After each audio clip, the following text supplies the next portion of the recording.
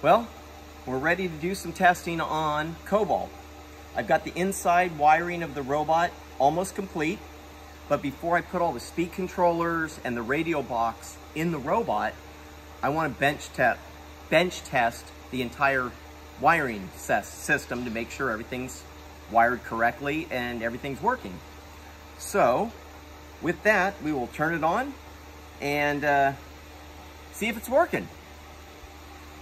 Let's power up the radio first.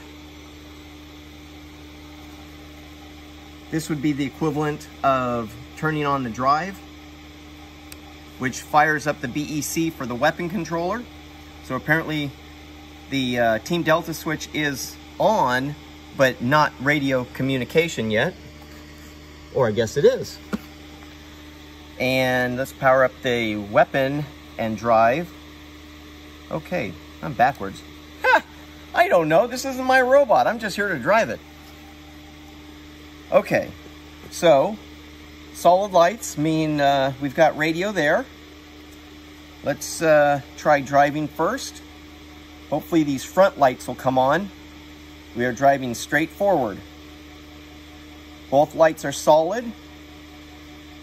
So if I wiggle the stick, you can see the one that flashes means it's slowing down and the light will dim. So that's correct. That's right and left. Or right. Yeah, that's right. Back up. They're going. Opposites. Opposites. And now we have the weapon. To power the weapon, I will push throttle forward. Throttle comes on at 66% and the weapon is going. Apparently everything's good. Weapon turns off. Weapon turns on. Let's go ahead and do a fail-safe test. This is going to be hard to do. Yeah, you do. Okay. So, drive is full forward. Weapon is turned on. Turning the radio off. And everything goes into neutral and the weapon turned off. It worked! It freaking worked! All right. Now I got to get all this cleaned up and put in there.